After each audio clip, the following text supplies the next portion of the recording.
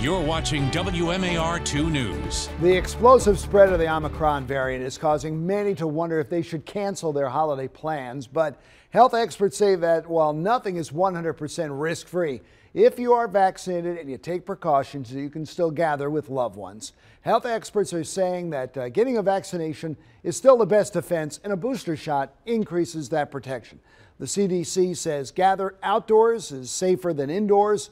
It warns the people to avoid crowded, poorly ventilated spaces.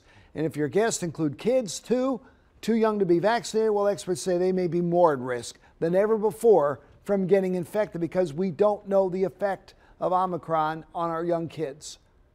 I would take additional precautions because this is an infant that we're talking about with very little immune protection.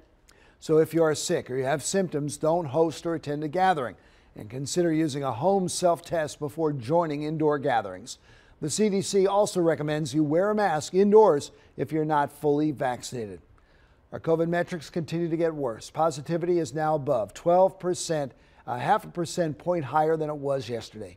73 more Marylanders are in the hospital. In all, more than 1,400 need COVID-related medical care. Of those patients, 300 are in the ICU. And if we surpass 1,500 hospitalizations, hospitals will enact stricter pandemic plans. LifeBridge Health and the Maryland Hospital Association say that involves things like activating COVID command centers, pausing or delaying of elective surgeries, and moving staff to where they are needed the most. And revised aid is coming to those impacted by September's tornado here in Anne Arundel County. Previously, the Maryland Department of Community Housing and Community Development was only giving out low-interest loans. Now grants will be available to those in need. That tornado hit Annapolis in southern Anne Arundel County as an EF2 with winds up to 157 miles an hour. We have the instructions on how to apply for one of those grants at WMAR2news.com.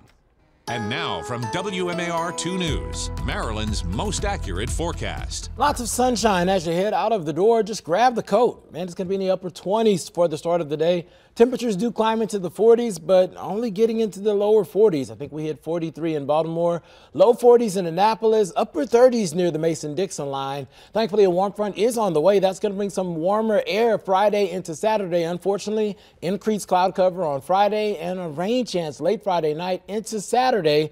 And then we're clearing out by Sunday with highs in the upper 50s. All right, click with us online at WMAR2news.com for updates on top stories and breaking news.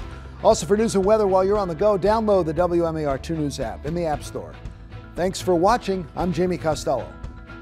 This WMAR 2 News update is sponsored by Jones Junction.